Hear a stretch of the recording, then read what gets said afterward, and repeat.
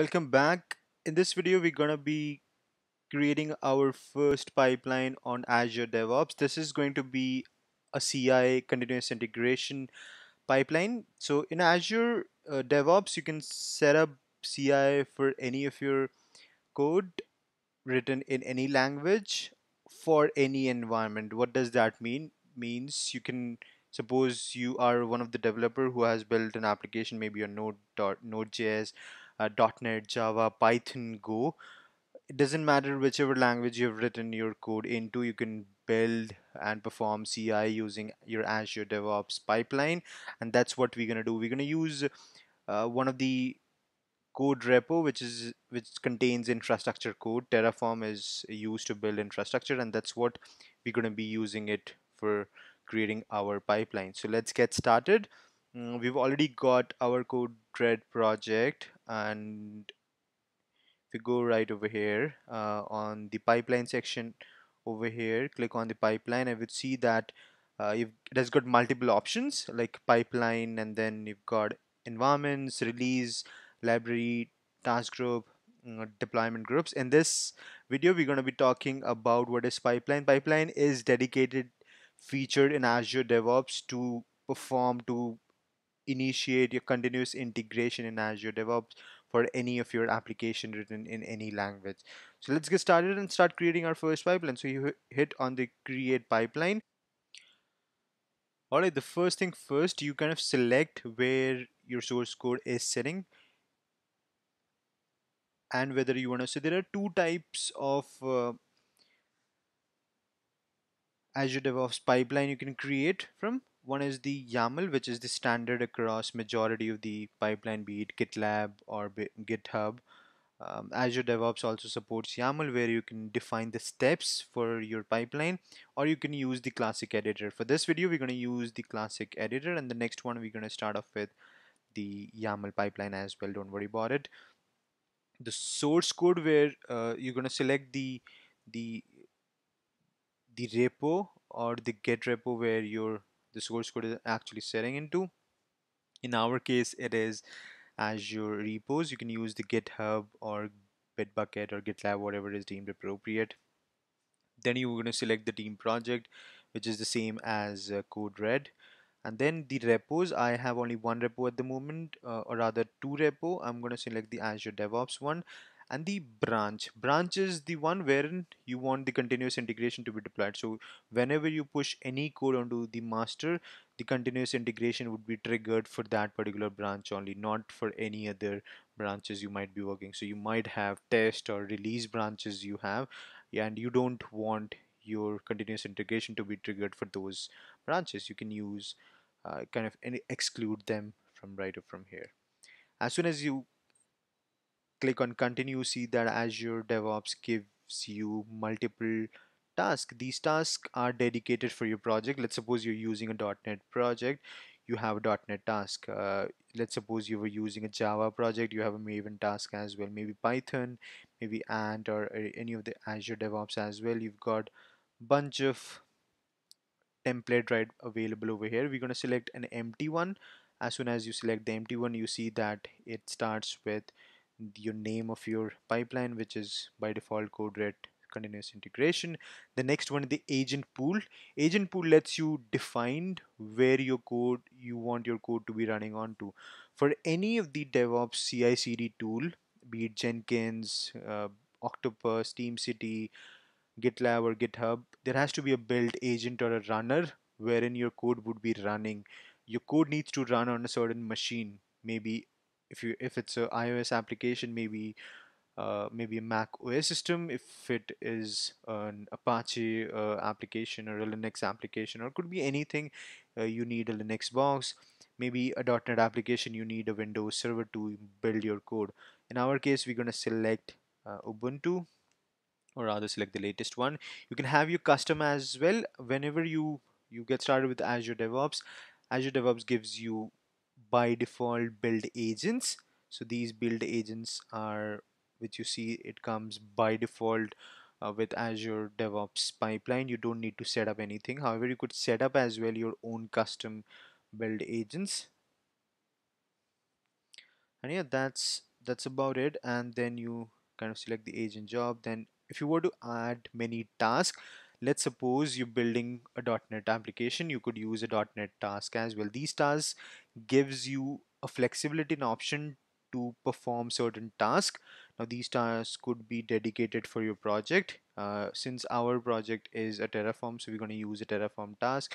You could see that Azure gives you many tasks. Build, you have your build task, which could be for your Ant, for .NET or Android application. You've got Docker task as well, Docker Compose. If you're building a Go application, you've got a Go task as well. And if you're building a Java, you've got a Maven task. If it's a .NET application, you've got a MS Build as well. If you're working on Android or iOS application, you've got Xamarin over Xcode as well, specifically for your iOS application. You've got utility task as well, which means running. If you wanted to run a bash script using Azure DevOps, you could do that as well. We're going to see how you can do that. And then you've got package and deploy task as well.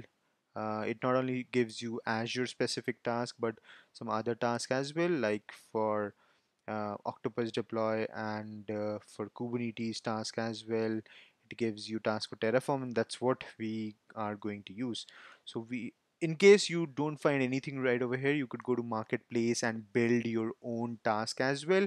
Developer like us, you has built these custom task and deployed and kind of deployed into marketplace so that it is available for us to use. So for our case, we're going to use a Terraform task. The first one is Terraform installer. You click on add and you want to make sure that it installed Terraform 12.26, and then it, on the control option, you see enabled or continue an error. Enabled makes sure that your task is enabled. If you just unselect it, it's going to make sure that this task doesn't run, however stays in the pipeline. I'm gonna go back and enable it again. Then continue an error. This means that even if this task fails, you want to make sure that pipeline kind of continues and skip it to the next one. And then you've got certain condition right over here when you want the task to be skipped to the next one. Even if the previous task has failed, you want it to be skipped to the next one, and a lot of other options. Alright, so next one we do is hit on the plus sign again and add few more tasks. It's going to be Terraform for Azure. So you select the provider which you want to run Terraform for. In our case, it's going to be Azure RM, and then the default working directory, which is, you see that it has by default selected it for you. Azure DevOps comes with many of the by default predefined parameters. These parameters or variables kind of defines the variable for you. System.default working directory means the default directory for your build agents, and that's what you should be remembering, nothing more. Then you've got your Azure subscription to select. I'm going to select this one and kind of refresh, authorize it, and then it's going to list down all the resource group I have. I have only one resource group, so I'm going to select that and go to Azure storage account and then select the container as well. I'm going to go to the Azure portal and select the key from the storage account. Oops, and go to the key right over here. And if you click on the control option, you will see the same option which we discussed in our last task. I'm going to use another one and use a Terraform task again. This is going to be a validate one, and then a one more Terraform and add. This is going to be a plan. I'm going to copy this, which I'm going to need into my next task. I'm going to select the subscription.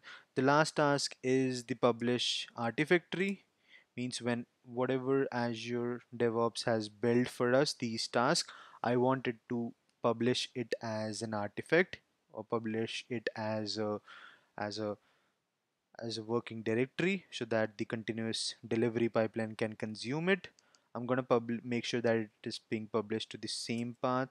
You could use this path as well.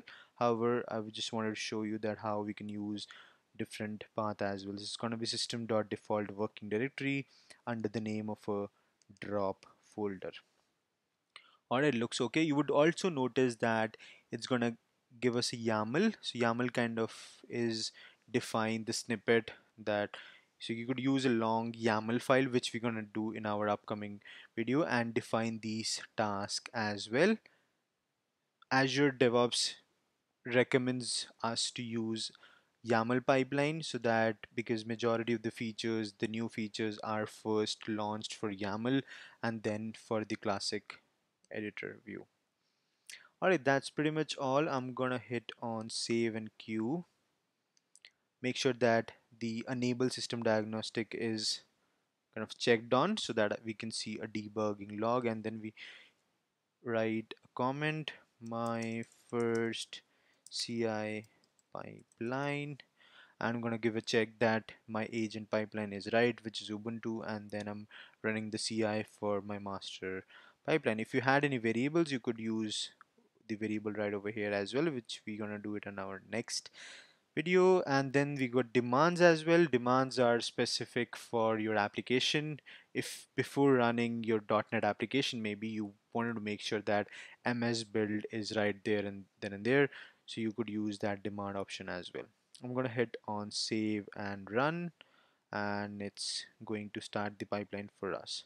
So if we go right over here, pipeline, you would see that it has started to run the pipeline, and you see that it has started to initiate the job for us, and it's one by one it's going to run all the tasks. The first one was installing the Terraform version, which it has done now, installed the Terraform version.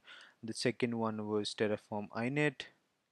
It has done the initialization, then Terraform plan, and then it's dropped the folder to a working directory.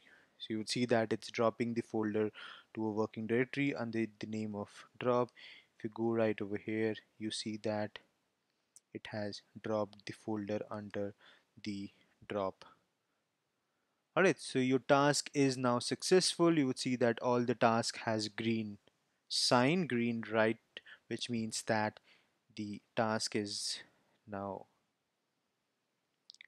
successful. If you go to the pipeline, you would see that it was successful and the duration of the task was 32 seconds. This gives you a build number, and it has a warning. However, it didn't have any error, but it had one warning as well. Alright, so if you go to the Artifactory, it gives you a documentation what the Artifactory is all about. However, if you go to our pipeline right over here, you see that the pipeline was successful. It was manually triggered for the master branch. uh, you're not gonna you would notice that this pipeline was triggered manually because this was run for the first time. However, you wanted to make sure that whenever you push anything onto your code repo, it should automatically run the pipeline for you. So what you're gonna do is you are going to enable a trigger. If you go to the triggers and enable continuous integration, and you kind of select which branch you want the continuous integration to be selected for. So whenever you push anything on the master branch for the repo, for the current repo, it's gonna trigger a continuous integration. So what I'm gonna do is I am going to go to triggers, enable this, and hit on save. Alright, so now if I go to my repo and make any changes, it is going to make sure that it's going to trigger the pipeline. So if I hit edit and just remove the URL right from here and just click on commit, checking continuous integration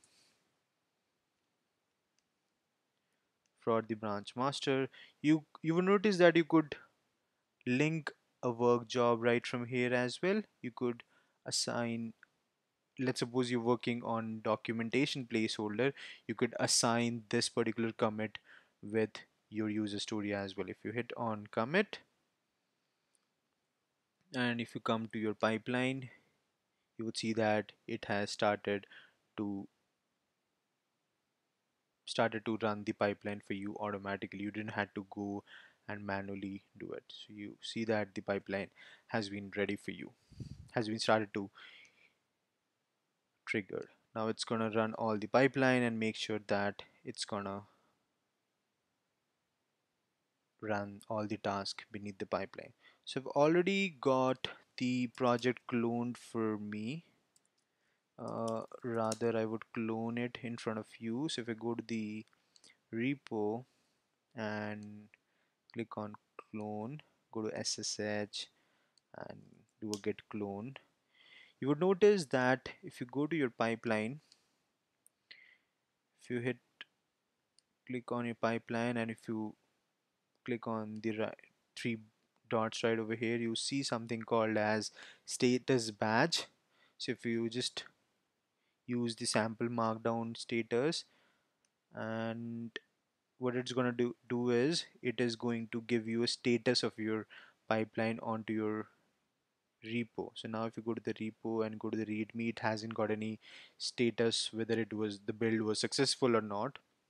So what you can do is it's gonna we're gonna use that particular sample markdown and paste it onto our read.md.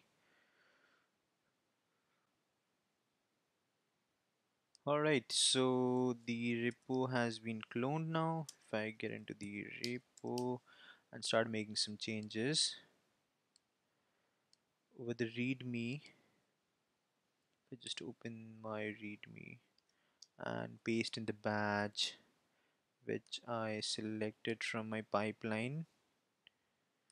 Select the pipeline, go to the status badge, copy the sample markdown and paste it right over here. If I am going to push it, git add, git commit -m. One of the trick is you can kind of map your commit with the work item.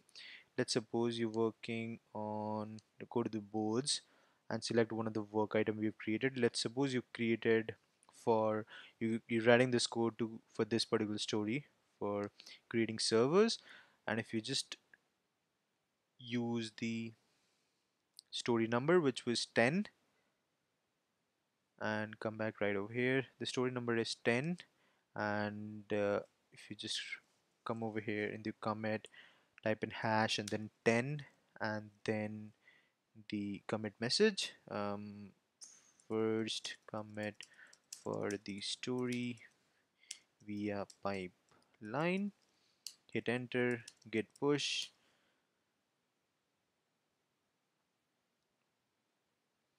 and it's going to push the changes. If you come back over here, you would see that it has linked your commit right over here, this commit which was pushed a couple of seconds back. If you go to the in progress button right over here, it has started to build your code as well automatically, and it's going to run all the tasks for you now. Alright, so it's going to run the task and make sure that the artifacts are available to be consumed by the continuous delivery pipeline. That's it for now. I'll see you in the next video. Thank you.